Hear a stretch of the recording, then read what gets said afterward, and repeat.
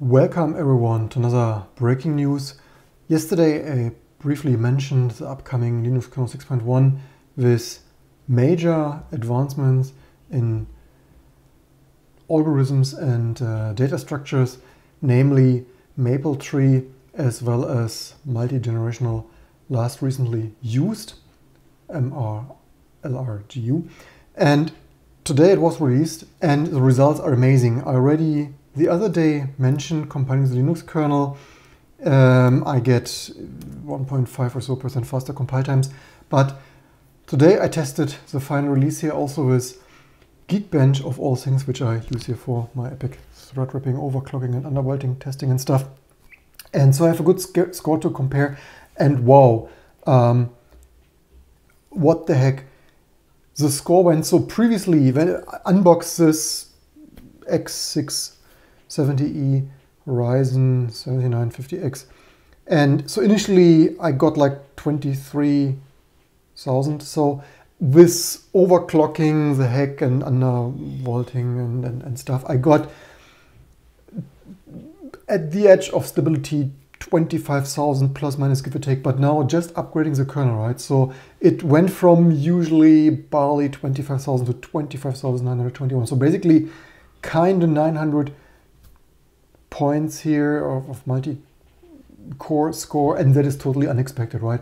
Because that is mostly CPU bound, but it also shows that all the memory allocation and stuff, especially then multi-core with 32 threads, how much overhead this translates. So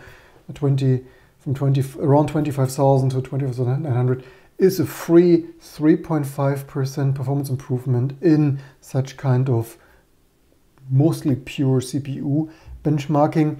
And that is crazy, right? This is what usually you get from significant undervolting, overclocking, memory subtiming and stuff. So it's basically you buy the next CPU SKU or stuff or memory. So what else is new, right? I mentioned this the other day. We have here the fine kernel newbies. Linus Torvalds is not creating such a nice change list. Their prominent features: initial support for Rust programming language, and we took a look at that in my More Live channel. I tested that for the Asahi Linux, and it's a little bit rough. So the initial support there, I would not put this actually at the first place. For me, multi-gen LRU and MapleTree, huge improvements, right? The biggest performance uplift I had with the Linux kernel probably forever, and some already call this the best Linux features of 2022. Initial Rust programming, as much as I love memory safety and type safety and stuff, it's the initial support. You have to be a very specific Rust version and Rust bind gen and stuff. And this initial support gives you nothing, right? This is pure. I understand it's a groundwork, it's the initial enablement, but it's nothing that gives you any value now. Maybe in some years, Apple AGX, Asahi Linux GPU driver, which is not yet mainline. Anyway, so for me, this is like footnote initial Rust support. But anyway, maybe other Rust people will find this more amazing.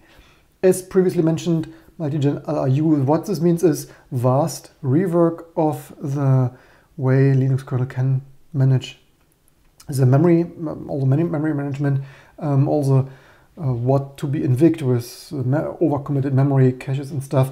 And this feature is not enabled by default. Some other Linux solution had this backported. I will, however, in our amazing T2 SDE Linux solution, I will enable this by default. Let's see how many architectures this will work in. And yeah, page reclaim, memory pressure, and so on. And all this changelogs make it sound like you only get this with massive servers, massive memory overcommitting. But no, in my benchmark, only 64 gigs of memory, because I currently can't get something larger, at least for reasonable quantities of monies. So only 64 gigs of memory, Ryzen 7950X, 1.5 to 3.5 in Linux kernel and GeekBench.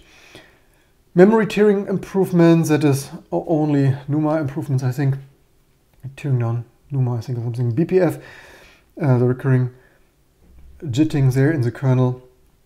KM, ZAN, kernel, memory sanitation, program debug feature that is for tracking, finding uninitialized values. A lot of the stuff, and this is also maple trees, right? So for me, but this is also, your mileage may vary. For me, it's 1.1 multi-gen LRU, 1.2 maple trees. So what maple trees is just different tree structures in memory, how to manage containers, thicc, C++, STL, right? And the Linux kernel, yeah, B trees, red black trees, and now maple trees, just better. And that is also what shows just like months or years of people putting work in their research, debugging, profiling, optimizing in-memory representational algorithms, yielding such memory improvements for free. Then all the other improvements, and there are hundreds, right? We can quickly scroll over that. Nothing that particularly newsworthy, probably because it's just so much, right? There are, with 10,000 developers, thousands of changes. Initial support for Rust, we had the C groups, dynamic debugging, 45, the recurring high performance work of user space IO uring, zero copy and non-zero copy send message and send to. Basically, if you're new to this stuff, new alternative high performance system call ring buffers that allow magnitudes higher throughput for massive throughput sensitive server and such applications. Random non-block string time, yeah, whatever. The other big improvements, basically each Linux kernel release, one of the major file system work in ButterFS, BTRFS, whatever you want to pronounce that. lseek, file map, much more efficient.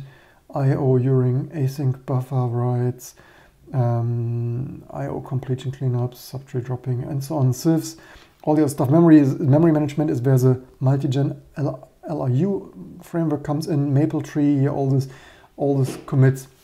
If you're new to this stuff, this is committed in dozens of small commits for bisecting and better understanding of the changes. So instead of, well, what other big mega corporations would do, just dumping one change in there. But if you're new to this stuff, there's also many commits, because gradually, like initial enablement, core algorithms, data structures, and so on, and then porting one subsystem and functions and other. Kazan, kfans, following changes, mconfig, block layer, path-through, block optimizations, path-through probably for like ATA and whatnot, path-through of direct storage commands to like NVMe as well, ATA devices, BPF, Berkeley packet filter, and surrounding JIT stuff, like it's modern. Let's JIT, just-in-time compiling Linux kernel. Perf stuff, this is a little bit funny to me. I would prefer if this, especially this user space stuff tool, is separated. For me, it's a little bit like, why is this not like IP root, IP tables as a separate command? Of course, Linux distributions package it as a separate command.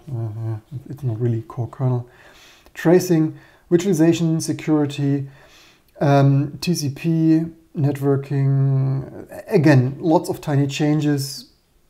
Probably mostly, I wish they would like in bold list, but even for me, this is like small fixes, improvements here and there. Then of course, per architecture ARM, the never-ending device tree story. So of course, each kernel there are device tree changes. For me, it's a little bit silly that it's not in the firmware. In my opinion, they should be perfect, like Apple and Spark open firmware had back in the day. But 2022 we maintained that in Linux kernel. That means MediaTek, TI, NXP, Renesas, Qualcomm. Even a new, I think there was one actually new, was it Sony or stuff, just being sold, or maybe this was ARM64. Anyway, device trees are here, Sony Xperia. Here you have that fairly recent phone if you wanted to run mainline on that. So lots of SOC changes, improvements here and there, left and right, rock chip, ARM64, MediaTek, alternative mechanism improvement of switching different x86, ARM, and similar of such different major implementations like sync, SMP, non-SMP, and other such alternatives. AVX, scalable vector extensions, Neon, and so on, similar of such alternatives. Yeah, the crazy complexity of in-kernel Berkeley packet filter jitting support of in-register struct arguments trampling programs. 2022, you can never make a monolithic single-address-based kernel complex enough. IOMU, AMD generic IO page table framework. Lots of other platform. I'm not sure why there's a platform type C switch driver, sounds USB. Maybe it is, maybe it isn't. Surface, if you're running Linux on Surface, Microsoft Surface tablets and laptops. For me, this is a recurring annoyance that all those vendors, shame on you Microsoft and all the other friends and family, implementing vendor-specific stuff. I would really prefer that after 40 years of the PC and 20 or so years of more high performance and mobile, we would have, and universal serial bus and Bluetooth, we would have come to a point where HID stuff would be truly generic, like freaking keyboards and mice. For me, annoying that each and every company needs to work their strange proprietary stuff in there. But anyways, Surface Laptop Go and stuff, there you have it. Also, recurring theme here of ASUS VWMI, that there is not a proper standard for, I think this is even Windows management interface or so, where this is sensors like temperatures and stuff. Like I said it before, I will probably make a dedicated video. Super annoying that there are proprietary per vendor hacks, quirks, and features. Why is there not the proper sensor management interface standard for x86 or ACPI? It is sad, it is silly that people need to reverse engineer like me here live on this other channel and stuff. Each freaking new motherboard, Gigabyte ASUS X3, 4, 5, 670, yeah, the new starts, which IT and so on sensor has this vendor implemented this year around, and yeah, anyway. There's it, perf, power cap, KVM, VMX support for new eVMCS version 1 revision. Long arch of this Chinese, if you happen to run this Chinese MIPS clone. Hey, they have no freaking ACPI in long arch, BPF JIT, KExec, such stuff. RISC-V, more amazing for those who run Linux on their unmatched RISC-V desktop. Support for new ZIC bombed gas. Support for KVM, RISC-V. KVM, amazing stuff. This is, of course, very few silicon out there, probably prototype, right? But nonetheless, amazing that this is being prepared.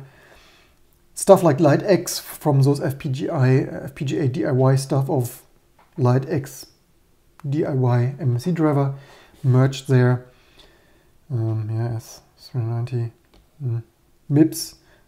And so yeah, even crazy stuff, 2022 Motorola 68K, KExec on Classic with MMU enabled only. A little bit bug fix, but hey, 2022, wait, what? We have KExec on Motorola 68K, but yeah, there we have it. Microblaze, error injection. Yeah, drivers, AMD, of course, this stuff is at times humongous. AMD GPU, of course, usually hundreds of thousands of lines of code of new RDNA2 or 3, it's such enablement. Intel, I think one is now enabled by default, that previously wasn't, I think. It's not even mentioned there, but I believe there is now probably Intel Arc enabled by default. I think that was previously, as far as I remember, not enabled by default.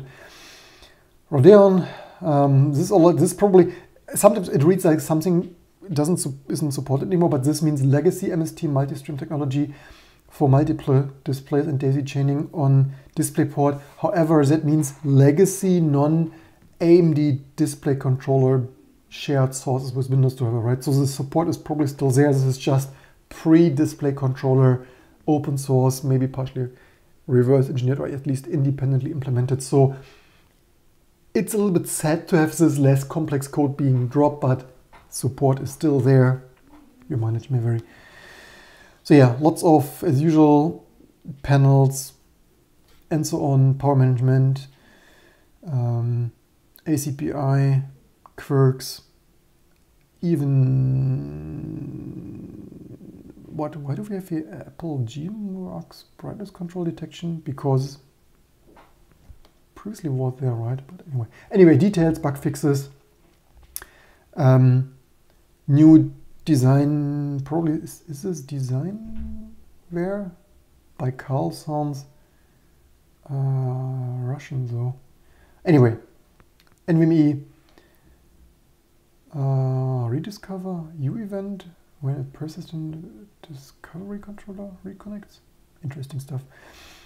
Networking is like, yeah, if we just read through this text forever, right? It is amazing. I mean, sure, everything in the kitchen sink, everything is in one monolithic kernel. So of course you have, as I mentioned, 10,000s of developers with 10,000 of changes, and as such, device drivers. In one way, it is amazing, and what we always wanted in open source, having one repository to maintain all these drivers in an amazing working state. On the other, it is of course overwhelming when you read all those changes. Like, sure, everything improved a little bit. It's only constant change, sometimes regressions. Network stuff, right? Previous video about just fried here. Intel. I think they even had changes there. Intel somewhere. IGC. Hey, XDP frag support for my fried and unbricked previous video. Realtek. It's like basically everything, a little bit Wi-Fi. As much changes as there are, however, I should test. I have a Surface Pro 3 from probably soon a decade ago, and that never had fixed as, I think, 9K, 6K, 10K, whatever Atheros Marvelous. So chip was in there, so this was always buggy with the Linux kernel, and you had to disable auto suspend, right? This is stuff I probably even had reported that. I remember I had some email exchange with some developer, was it Marvel or whoever brought that. This is the set stuff, as amazing as it always takes. Like, eventually we have everything fixed, and you still have like a Microsoft Surface Pro 3 tablet that you need to manually disable auto suspend. Otherwise, the first time this Wi-Fi thing auto suspends with low throughput, like after a minute or 5, then your Wi-Fi doesn't auto resume from USB suspend, which is a little bit silly, even though you have reported that and the people are aware of that. Like, yeah, you know, whatever, not my department. Sound changes. It's funny that after like a decade, this Intel HDA still new Intel reference SSID to support headset keys. But yeah, there's always, with the complexity of modern systems, there's always one more reference headset key thing to add. USB audio DSD support, which of course, and this is also crazy features, right? Do you even know what this is? DSD is digital, direct stream digital, another alternative form that is not pulse coded, PCM, pulse code modulation. It's like, it is, however, amazing that people reverse engineer and patch that. But yeah, not only very specific hardware, like audio feel high-res hardware, you also need your user mode code, like a high-res player, to even probably switch that to stream direct, stream digital. Anyway, ASOC, lots of changes for all those embedded boards. Tablet touch, of course, as I mentioned, and 2022 people still work on TV tuners, webcams, video captures.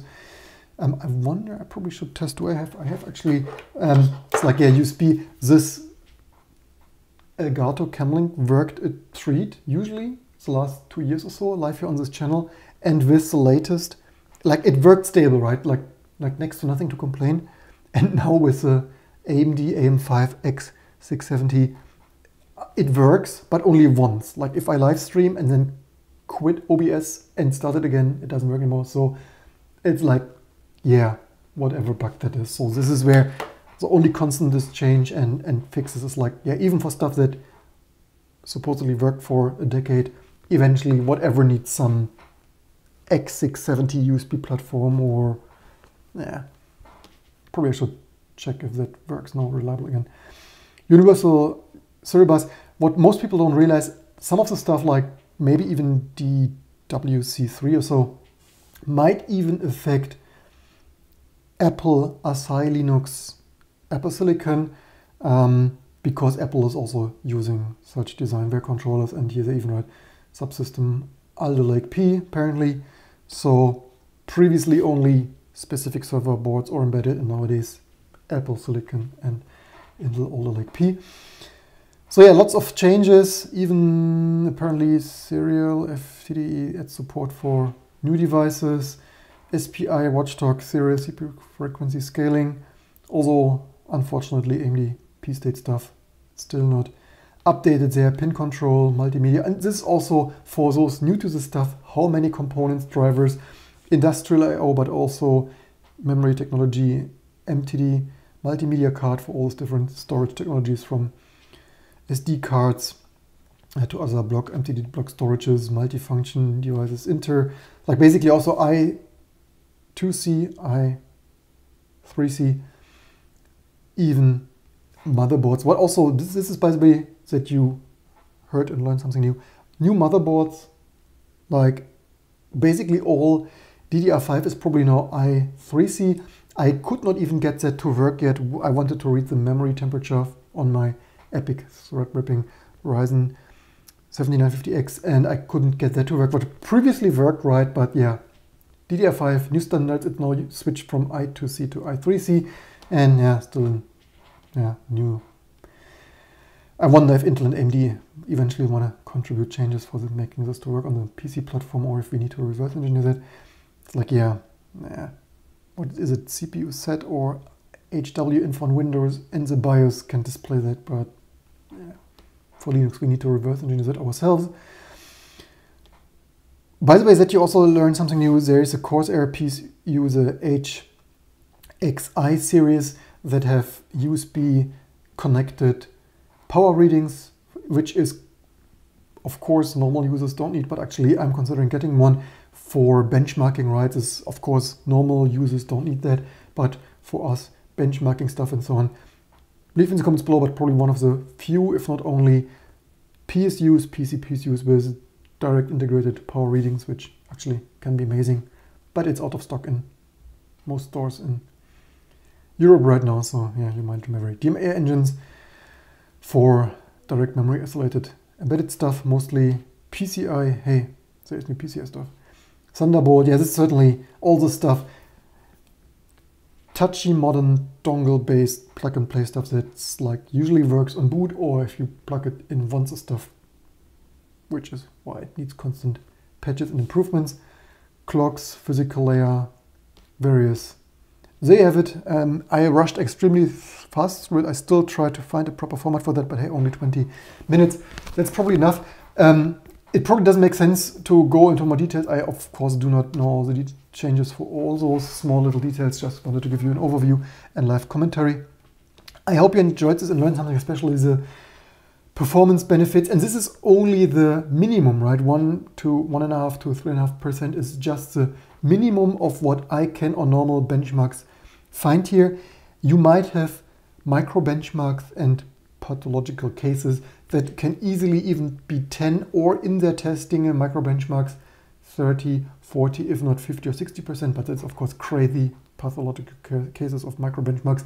But it is, for me, unexpected that normal use cases can see such high performance, and I certainly happily take it here for my embarrassingly parallel Linux compilation. Needs here running Linux distribution for 25 years and compiling everything in now less than 2 hours, which is amazing with all the feature creep and bloat from the Linux kernel, GCC, Firefox, LVM Clang, that I, with the help of AMD Ryzen 7950X, DDR5 memory, and not only my undervolting and overclocking, but such kind of data structure changes, squeeze the compile time of a minimal desktop system with all of that mentioned, including Firefox, compiling everything, bootstrapping, cross-compiling from scratch in just a little below 2 hours, which is amazing. Let's quickly check at the comments here. Rust in the kernel worries me, probably unfounded for me to be worried, but yeah, it's kinda, I mean, Rust is more memory safe and stuff. The only thing is, even I could not, with my state-of-the-art and latest Rust toolchain, get it to just compile. And some implementation details, like you need a source copy of some Rust core standard creates is, in my opinion, not amazing. I would hope they improve that in the future, because otherwise it might be a little bit annoying to keep working. So the only thing that worries me, I mean, in general, it is more memory safety and stuff is amazing. The only thing that worries me is long-term stability of keeping that compiling. It worries me a little bit, not only having the sources of standard alloc and stuff. I would hope that maybe it would be better to create some clone, copy, or recreate some standard set of alloc and standard create micro dependency stuff inside the kernel, not to rely on external dependencies. The bigger worry is that this gets out of sync, and the Linux kernel, like the Rust developers often change some details that breaks, and also Rust bind generation I mean, it's just in the Linux kernel, and Rust bind generation already changed some command line arguments. So with my more live channel, right, just MPC or so, see people just broke compiling GCC because Super Travel include stuff of not including standard IO header in their MPC, I think, header. And it's similar, unnecessary, right, of breaking just when the basic support is added to the Linux kernel, and then breaking Rust bind gen with changing command line arguments. It's like, poof, why? You had like one job. But anyway, NVIDIA is still the food with focus almost exclusively on proprietary drivers. Industry would further along without NVIDIA. Yeah, I totally agree. Proprietary core stuff is unacceptable, like GPU, especially.